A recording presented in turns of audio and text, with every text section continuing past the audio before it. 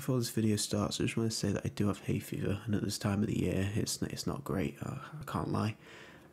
So please bear with me if I sound emotionless or my voice is croaky. Hello guys, I'm back for another video, and it's going to be a discussion one like the Valorant one I uploaded a few weeks ago, but this time we're going to discuss what I consider to be Mojang's biggest failure.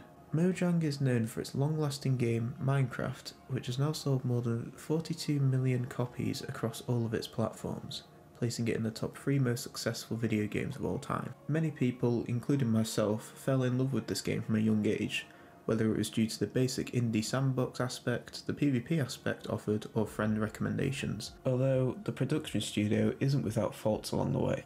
There have been plenty of mishaps and mistakes, mainly game bugs like duplication, making it easier for hacked clients than most other games, but the biggest of which was arguably Minecraft Earth, which I will talk about in this video. Released back in 2019, it was based around AR, commonly known as augmented reality, and going outside, featuring many items, resources, and more of which we know from the nostalgic Minecraft world that we've grown up playing. Officially, the app closed down in June 2021, with the final update abandoning all pretenses of hope. Its failure can be attributed to many factors, not just the pandemic as implied by Minecraft Earth's closing announcement. With that being said, let's get into the video and discuss the factors which I believe contributed to Minecraft Earth's failure.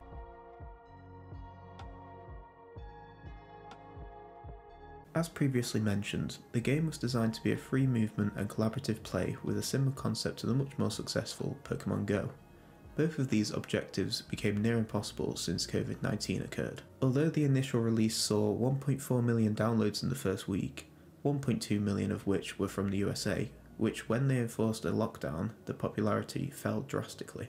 As a result, the game was installed initially but deleted by most since you simply couldn't go outside at the time, essentially making it impossible to play. To try and combat this, the producers tried to make the game playable indoors by the time of release, but it was all too late. At the time, Minecraft also saw a resurgence in popularity between 2019 and 2020. This was mainly caused by an increase in Minecraft content on social media, such as the Dream SMP, meaning survival multiplayer, which became much more popular in server lists. Subsequently, Minecraft reallocated its resources to other areas that bring value to the community, such as Minecraft Dungeons and Java/Bedrock updates to keep the game fun for all, no matter experience level. Key updates included 1.14 Village and Pillage update from April 2019 and the game-changing 1.16 Nether update of June 2020, adding a fresh feel to the game for the community to enjoy. Even though the pandemic is being taken less seriously in most parts of the world due to vaccination, I still believe Minecraft Earth would have failed due to a combination of other factors also. But this poor timing definitely put the game on the back burner from the very beginning and made it harder to capture the public's attention since the game's key function relied on movement.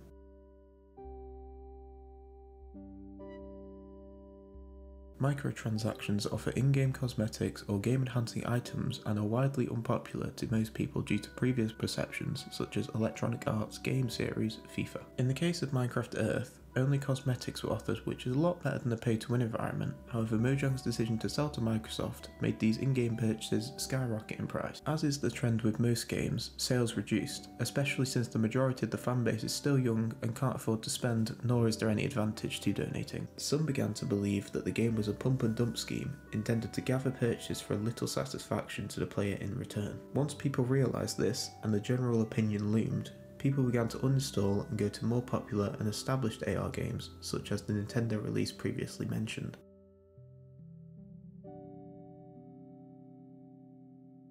During the course of being available, I didn't personally see any advertisement for Minecraft Earth, which is imperative to getting more downloads.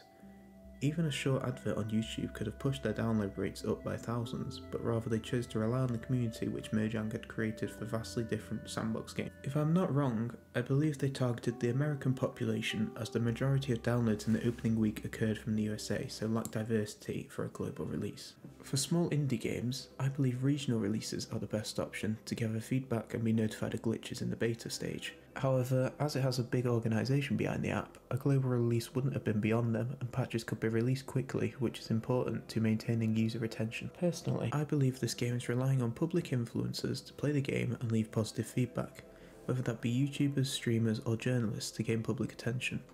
However, this never really happened, and since the real-life game genre had begun to slow down in popularity, the game really didn't take off. Let me know down below if you received an advertisement for Minecraft Earth, and if you're enjoying this type of video, please subscribe, it would mean the world to us. Anyway, back to it.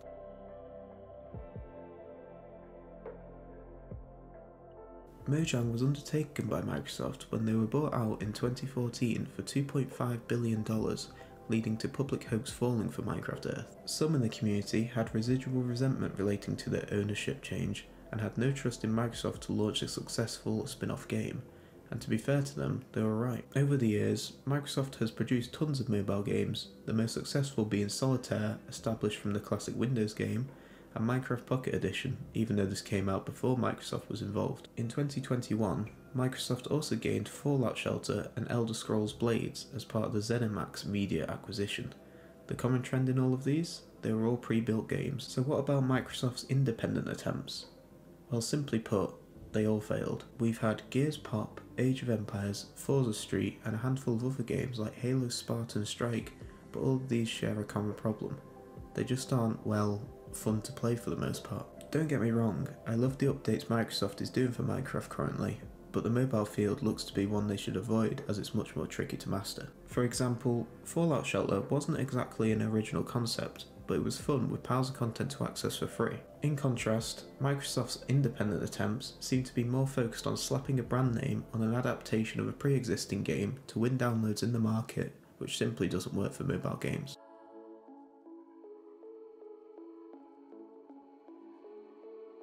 As with most mobile games, the user is looking for a quick play game during short breaks or the toilet, rather than longer gaming sessions. In the case of Minecraft Earth, the lack of advertising and limited interest in what the public deemed to be a copy of Pokemon Go led to less installations. Since the game was in beta, there was lots of bugs and glitches, mainly since AR/4D technology is relatively new and very experimental. On top of this, there was limited tutorial help and many reported being confused how to play, even going so far to leave reviews on the app. This lack of infrastructure led to less recommendations to friends, a key part of gathering a community which is vital for expanding this game and maintaining gaming satisfaction for all. Another key flaw was the fact that the producers built this game for newer phones.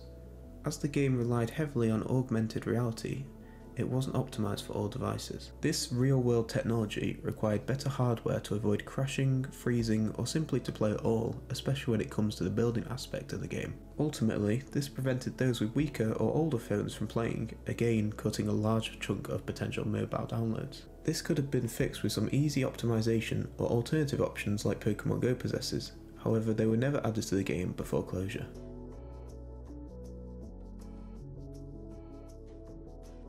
Since Microsoft has reallocated its efforts, we've seen some big improvements to Minecraft. They have begun to engage the community as much as they can with numerous controversial mob votes such as the 2021 Allay, Copper Golem and Glare.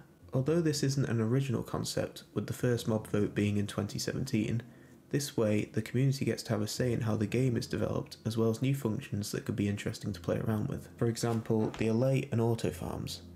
Essentially, this helps to bring the game's wildest ideas to life, making Minecraft refreshing to play. The 1.17 Caves and Cliffs update was also released in the peak of Minecraft resurgence, which helped to maintain a user base and add new biomes and terrain for even the most veteran of players to explore. Minecraft is commended for its long service and a game which doesn't go without updates.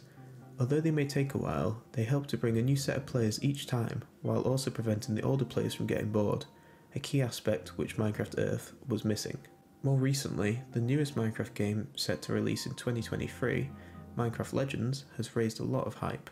I know we've released a video on this already, so if you'd like to watch it, then it's on the channel for you to view. Personally, although not much is known, I believe this will be quite similar to Minecraft Dungeons, but should provide something new for the community to enjoy for a while, away from the standalone sandbox game, which can be oversaturated at times. Hopefully, Legends won't flop like Minecraft Earth did. Well, that's it from me this week. I know it's a bit of a short one, but if you enjoyed, please consider leaving a like and subscribing, and we will upload a video next week. See you then.